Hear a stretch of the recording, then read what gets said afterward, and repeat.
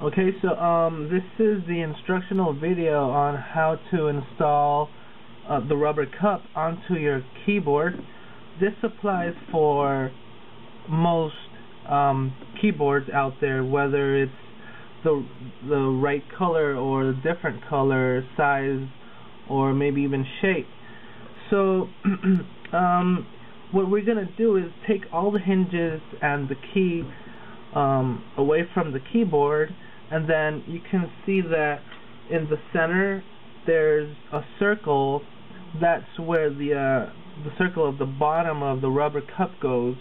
So we're going to use super glue. What we're going to do is just I find that the easiest way to do it is put a little bit of super glue on whatever surface. Then you pick up your rubber cup by the top, and you just put the whole thing on top. That way, you know, it covers the entire area, and you literally place it at the circle that's in the middle, or wherever the circle is on the keyboard itself. And then of course just let it dry. So that's it. And just put it in the circle, and it works for most